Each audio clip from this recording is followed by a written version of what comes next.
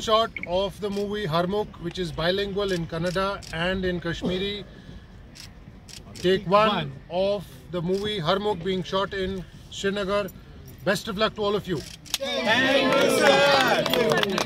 खास छे बड़े दुआ या हिंदू बर्दवाच यांच किंच आसे पसंद तुन बोर्ड दो छु ऐसे पसंद तो साने चिरंज दुश्मनी एक बोर्ड दो पसंद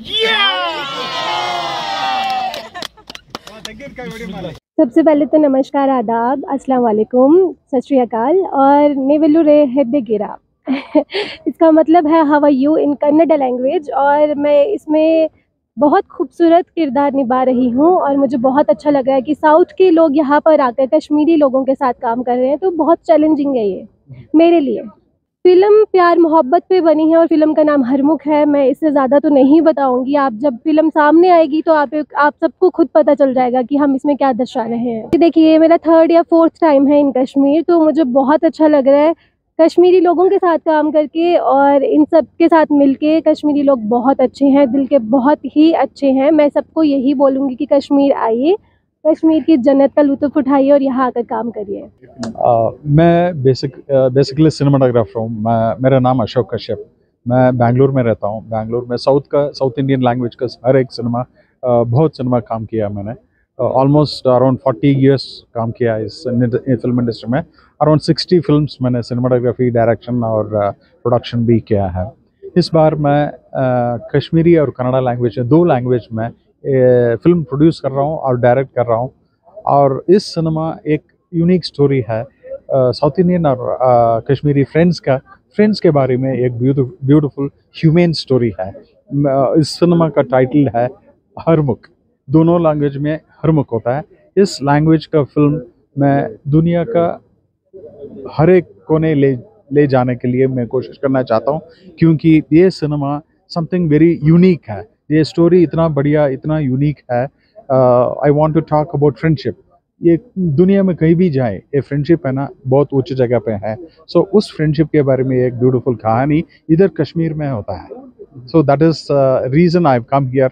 इस बार मैं कश्मीरी और कन्नड़ा लैंग्वेज का ब्यूटीफुल प्रेजेंटेशन करके पूरा दुनिया को दिखाना चाहता हूँ। हमारा फेमस डायरेक्टर और एक्टर नागाभरण जी है।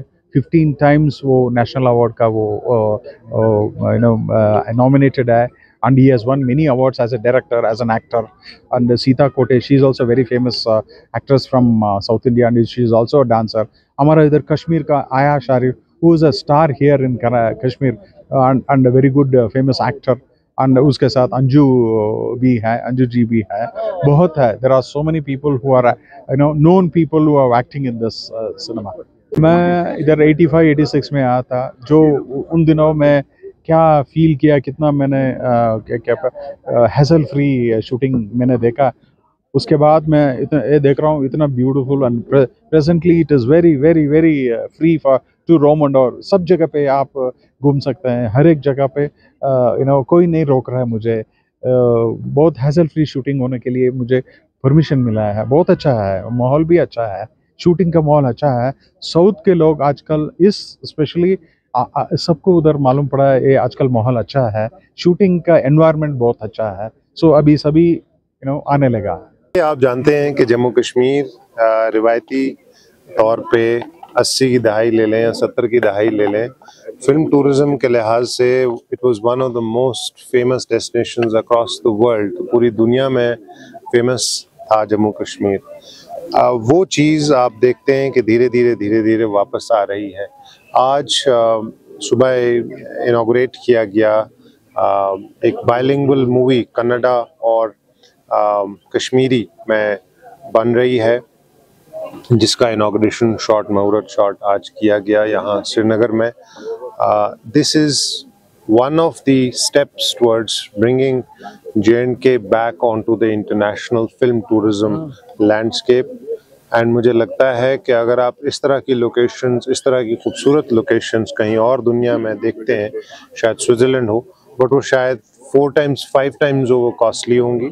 जम्मू कश्मीर अपने आप में बहुत खूबसूरत है और जम्मू कश्मीर की अपनी नेचुरल ब्यूटी और ग्रैंडियोसिटी और मैग्निफिसेंस पूरी दुनिया में फेमस है। तो मुझे लगता है film tourism is one core focus area जो हमने हाथ में लिया है। 400 से ज़ायद मूवीज़ की परमिशन दी गई है, out of which almost 250 are being shot and have been shot. Some of the biggest production houses in our country have already shot. Some of the biggest movie stars in our country have already shot in Jammu and Kashmir, and in the times to come I am very confident that we will go international.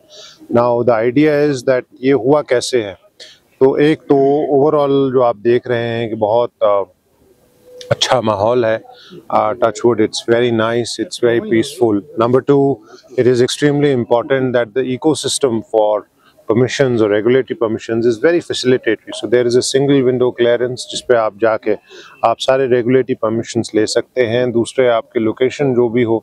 So the overall ecosystem of making movies has become very facilitatory. We have a very enabling film policy, one of the best in the country, and I am confident that आने वाले वक्त में जो movies की shooting होती है, पहले बहुत ज़्यादा होती थी, कोई ऐसी मूवी नहीं होती थी जो कश्मीर में, जम्मू कश्मीर में शूट ना की जाए, और अब आई थिंक धीरे धीरे those times are coming back. And हमारे यहाँ लोकल इंडस्ट्री जहाँ बहुत रिनोन्ड आर्टिस्ट हैं, आप जानते हैं इस मूवी में अयाश साहब हैं, वानी साहब हैं, या जो लोकल हमारे यंगस्टर्स इन्वॉल्व हैं प्रोडक्शन में, कोरियोग्राफी में, so on so fourth. I am confident that such steps will be very very positive for them also. उनके लिए भी मौके आगे चल के अपना स्किल अपग्रेड करने में और अपनी रीच अपग्रेड करने में बहुत मददगार होंगी ये चीज़ें। As compared to last year, the number is much bigger. Last year आपके टूरिस्ट का नंबर 1.88 करोड़ था, इस बारी वो 1.88 करोड़ आप अचीव कर गए हैं पहले 10 महीने में। ये जान लीजिए कि आपकी यूटी की आबादी 1 करोड़ 40 लाख के आसपास। सो आप एक्सपेक्ट करते हैं कि 2 करोड़ से ज़ायद आपके यहाँ टूरिस्ट आएंगे। तो आप देख लीजिए कि कितना ज़्यादा पॉजिटिव इम्पैक्ट होता है इसका इकोनॉमी पे, डायरेक्टली इनडायरेक्टली लाइवलीहुड्स पे, वो शिकारा वाला, वो हाउस बोट वाला, वो छोटा दुकानदार, वो taxi operator, it impacts everybody and this entire economy is very positive. It has a massive trickle down effect. और इस बार हमने सिर्फ ट्रेडिशनल डेस्टिनेशंस नहीं लिए हैं, इस बार हमने रूरल टूरिज्म पे फोकस किया है, इस बार हमने बॉर्डर टूरिज्म पे फोकस किया है। दूर दराज गांव देहात में जो बच्चे बच्चियां नौजवान टूरिज्म से जुड़े हैं, अब I think they have changed, transformed that area and transformed their lives also. So these are all steps in that direction. I am confident कि आने वाले वक्त में ये बेहतर से बेहतर तरीन होता जाएगा।